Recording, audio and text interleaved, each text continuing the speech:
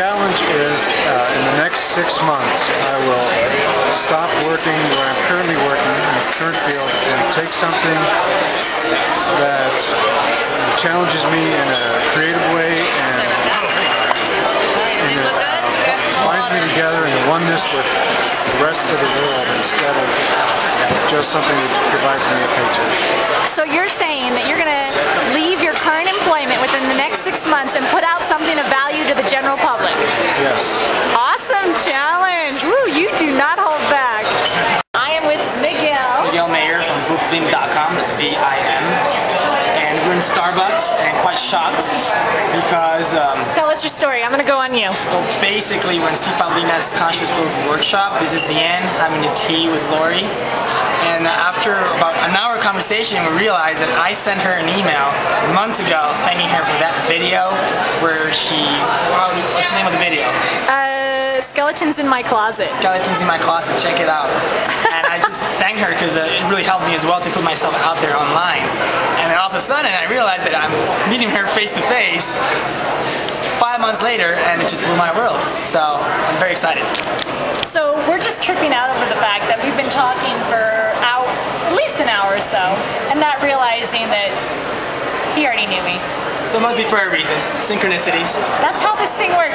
So you guys got to go to a Steve Pavlina workshop because you never know who you're going to run into. Definitely good people. We're here. Yes. Okay, so I have a challenge for you, and this is totally off the cuff. You weren't even totally on the spot. Okay, so we were given a lot of brainstorming opportunities to where we could think of ways that we could improve our lives and little actions that we could do, maybe facing some of the things that we fear. What is it that sticks out most in your mind that you want to be held accountable for? Scares the crap out of you, but you know it will have a positive impact on your life. Have you thought of what that is going to be? I hate you, Lori. Thanks for putting me on this spot. I love you. I know. Just kidding. Okay, well, let me say something then.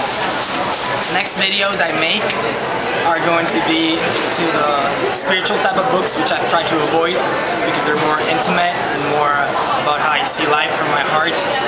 And I'm really going to try to put out some deep videos out there that I'm speaking from my heart. There you go. And I have to say, that is actually the same thing that I was going to be doing. Not exactly. Public speaking is something that I really want to do. But not just public speaking, but it's more or less putting out the spiritual aspect of our life and talking about that. And sometimes I definitely shy away from it. However, I feel that that's something about me that is like a total calling that keeps nudging at me that I feel that I need to talk about. So you're going to start seeing that in more of my videos and more of my blogs to come, because that's just something that I can't keep denying within me, that I feel like I need to share that aspect. Do you have anything else you want to add to this? Keep us accountable. We'll make it. Yeah. All right.